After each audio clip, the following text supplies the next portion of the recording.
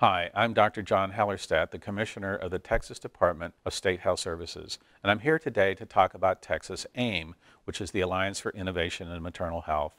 TexasAIM has been an incredible success. We have 218 hospitals enrolled. That represents 97% of the birthing hospitals in the state.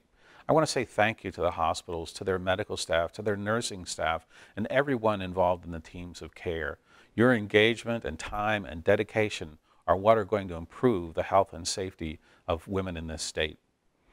Hospitals have participated in TexasAIM with many activities, including action period calls, learning sessions, implementation and tracking of quality measures, and continued collaboration with hospitals statewide on online learning platforms.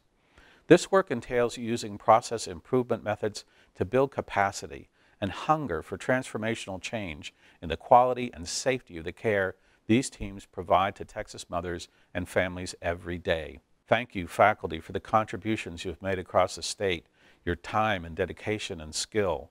You've been mentors, you've coached hospital teams, you've helped them engage in quality improvement and integration of the TexasAIM obstetric hemorrhage bundle in the participating institutions. Thank you, Faculty Chair Dr. Carrie Epps, for leading the charge. The work is not over, however. In fact, it is just beginning.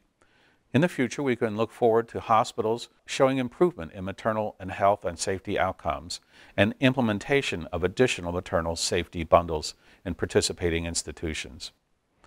Thank you very much. TexasAIM is an incredible success, all because of you.